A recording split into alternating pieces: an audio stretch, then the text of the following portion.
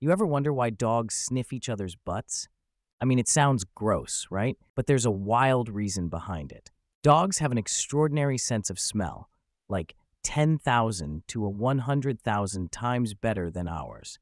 Their noses can detect scents that we can't even imagine. So when they get up close and personal, they're not just being nosy. Nope. They're actually gathering tons of information. You see, every dog has unique scent markers, like a fingerprint. Those smells tell them if the other dog is friendly or aggressive, healthy or sick. It's all about communication. But here's where it gets even weirder. When dogs sniff butts, they're checking out the other dog's hormone levels, mood, and even their diet. It's like a full-on bioscan. And get this, pups learn about their environment this way too. Sniffing is a way for them to understand who's been around and what's happening in their world. So, the next time you see your furry friend getting all up in another dog's business, just remember, they're not being rude. They're just trying to say, hey, let's be friends and figure out what's going on.